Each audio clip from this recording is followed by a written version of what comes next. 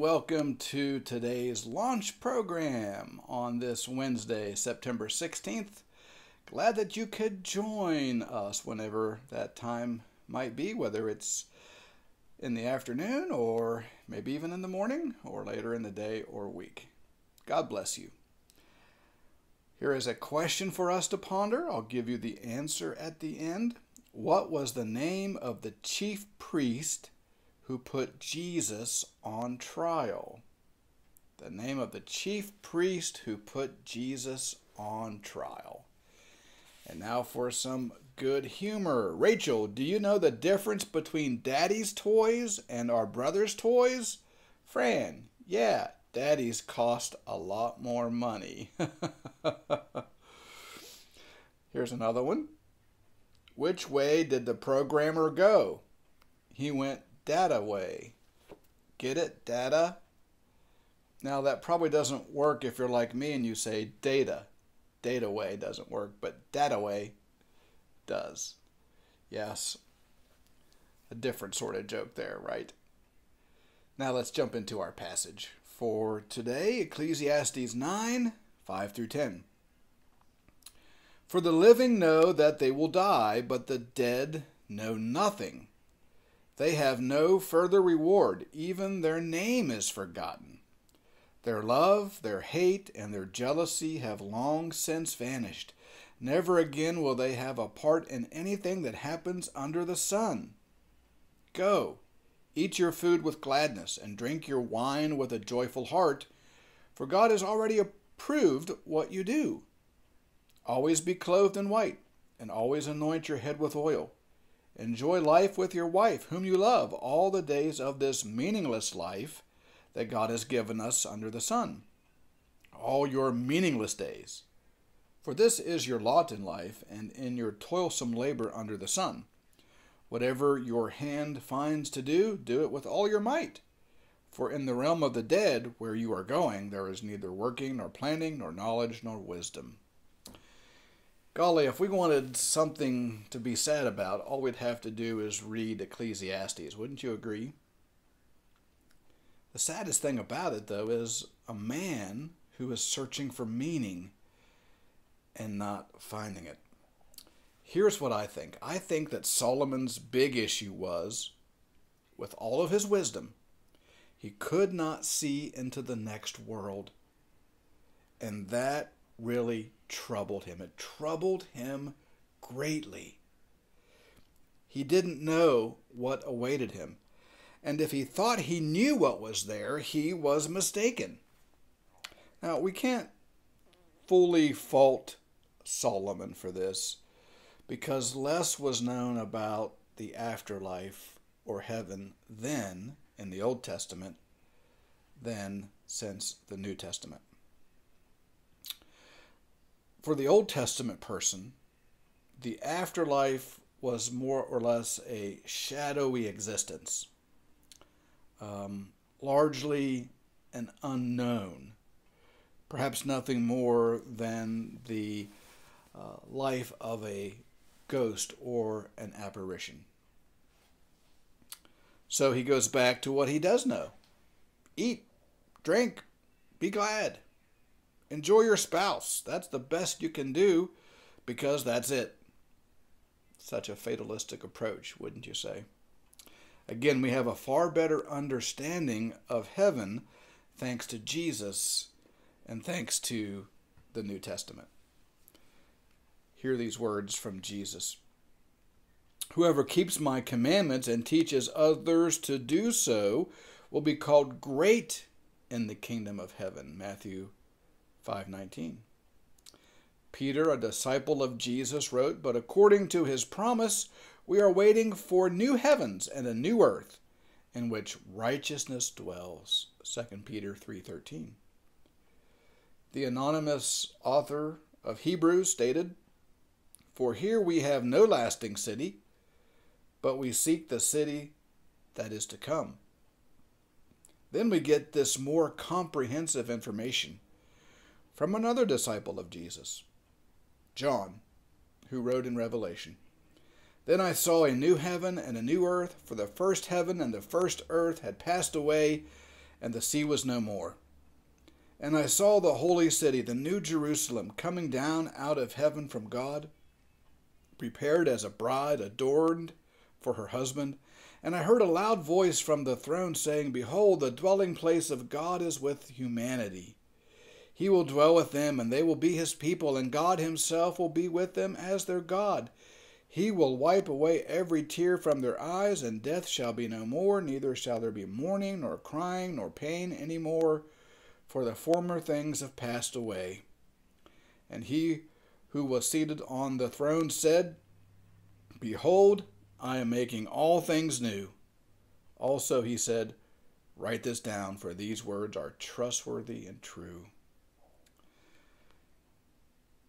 Then the angel showed me the river of the water of life, bright as crystal, flowing from the throne of God and of the Lamb through the middle of the street of the city.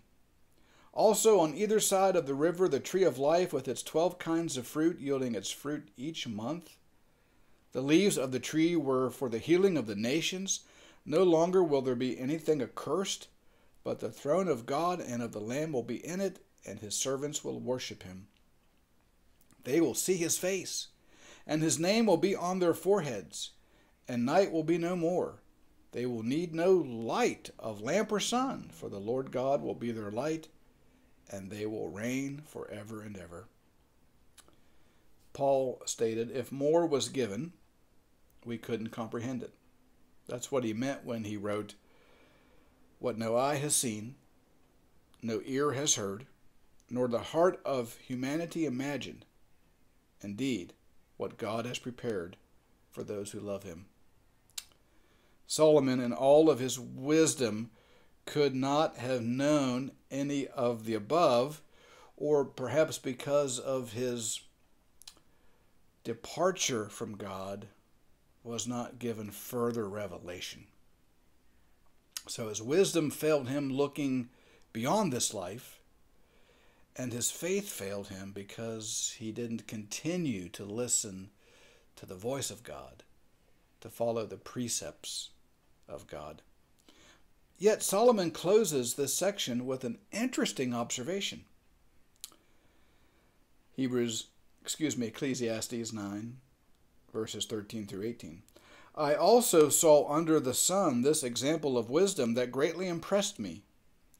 There was once a small city with only a few people in it, and a powerful king came against it, surrounded it, and built huge siege works against it. Now there lived in that city a man poor but wise, and he saved the city by his wisdom. But nobody remembered that poor man. So I said, Wisdom is better than strength. But the poor man's wisdom is despised, and his words are no longer heeded.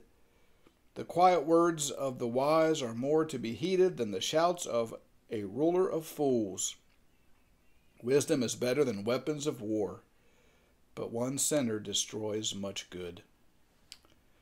Solomon here at the end of this chapter witnessed something that impressed him. Himself a man full of wisdom, impressed by another wise man who saved an entire city. Maybe Solomon's forces were in play here, or maybe he witnessed another power at work. He was deeply moved both by the wisdom of this poor man and by the fact that the wise man would be lost in time, not remembered for his great wisdom, something that bothered himself about his own outcome. And then he talks about this need to contend with the destruction of a broken world and a broken people. It's a fact of life. Better to understand it sooner than later. How fortunate for us that the best is yet to come, regardless of what happens now. Whether through sin or natural disaster or through illness or weakness, God is with us. In the midst of a pandemic, as much as any other time, God never leaves us, never forsakes us through Christ. Let's pray.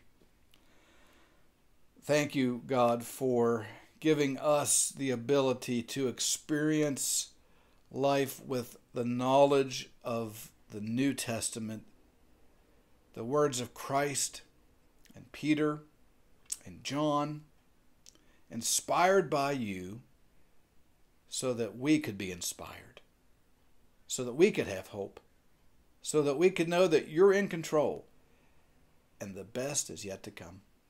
In the meantime, help us to trust, keep us safe, guide us and direct us, lead us, help us to follow. We pray this in Christ's name.